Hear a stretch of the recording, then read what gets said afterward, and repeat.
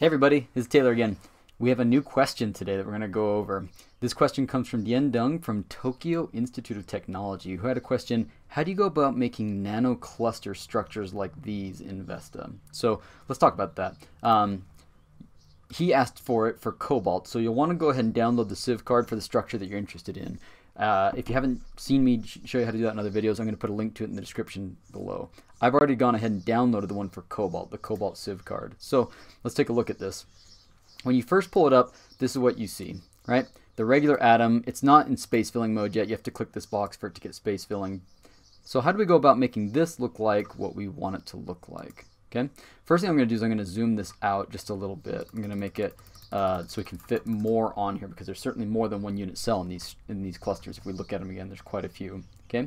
Now the next thing we need to do is we can use the crystal shape function in VESTA. This is so cool. You go to edit, edit data, crystal shape. So edit data, crystal shape. And when you come here, you can create facets for your crystal and tell it how far away from the origin you want those to be. So this is an FCC structure. Let's go ahead and make one in the 111 facets. That's a pretty common facet for these things to exhibit.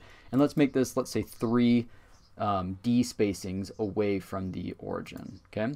So let's hit apply, and bam, there we go. So let's take a look at this. I'm going to zoom in just a smidge.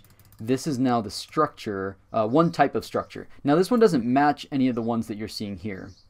They're slightly modified. So you can obviously do further modifications to this. You can add other facets or a different facet if you want. So let's add a second facet to this one. Again, so edit data, crystal shape. This time I'm going to add one, and let's do the 100 direction, right? So let's add this, but I'm going to make it 2D spacings from the origin. Let's take a look at this one and apply that. So now what you can see is it took that shape from before, but it's truncated it, right? It's chopped it along each of the X, Y, and Z directions by going out 2 unit cells and putting a 100 face there, right? So this one there that I'm hovering over, that would be the 100 face. This is the previous 111 face. So that's looking pretty good. So now how do we go about filling it with atoms like we see here? That's the next step. So best way that I know how to do this is you go to boundary.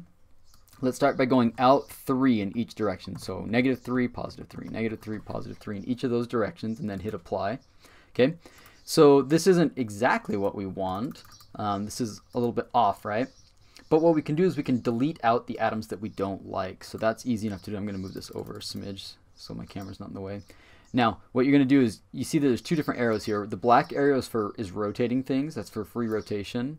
You can obviously look down different axes just by selecting these. But then this white arrow is for select. Once we do that, let's go ahead and you can highlight these and delete them. Now this is going to take a minute, so I'm just going to stop talking and do this in fast forward so you can see, because it'll take just a second to delete out all these atoms that we don't want just by hitting delete.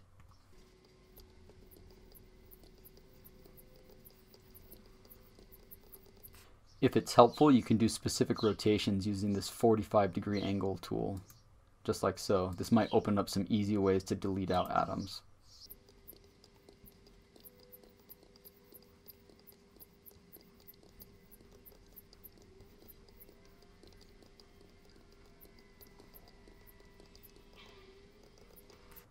Okay, and just like that, I think we've got them all deleted out. That wasn't too bad.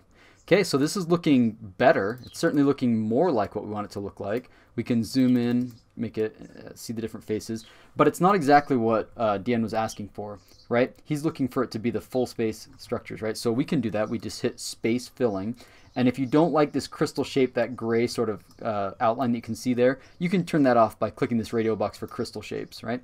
So there you go. That's the basic approach. Now this may not exactly match what you were looking for. Again, knowing which facets these are, so if the publication said that this was, you know, a 112 and a 113 or whatever, you could just plug those in and make it really easy to create the crystal facets exactly how you wanted them. Okay, we'll see you guys next time.